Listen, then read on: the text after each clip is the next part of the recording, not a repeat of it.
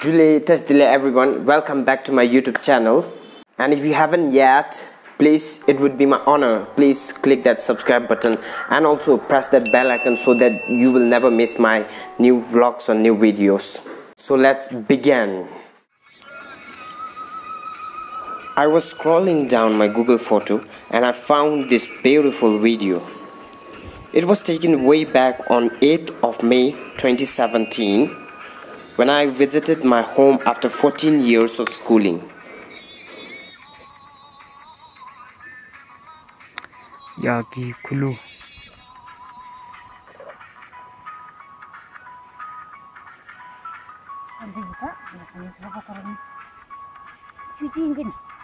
Chi.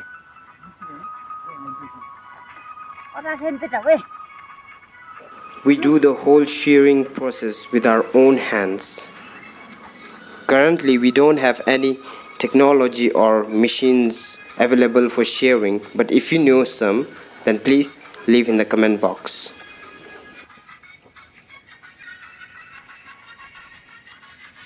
Thank you for watching this video till here. What you have seen in this video is we were shearing or extracting the yak's wool. It is a very time and energy consuming task. Even if you do not extract or shear that wool, at the beginning of the summer, yaks lose that wool naturally.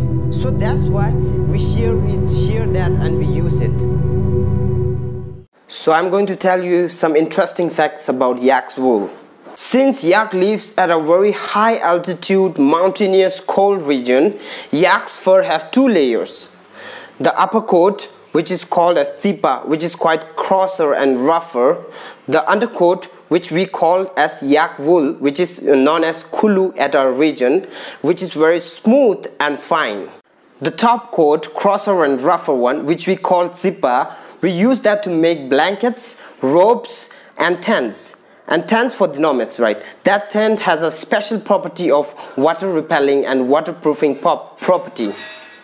And the undercoat, the smooth and fine one, which we call as Khulu at our native language, the real wool of yak. And you know that how wool are used, right? Wool are used for clothes, garments and many things. So thank you. So if you like this video, please click that like button and leave some comments down below if you have any doubt regarding the yaks.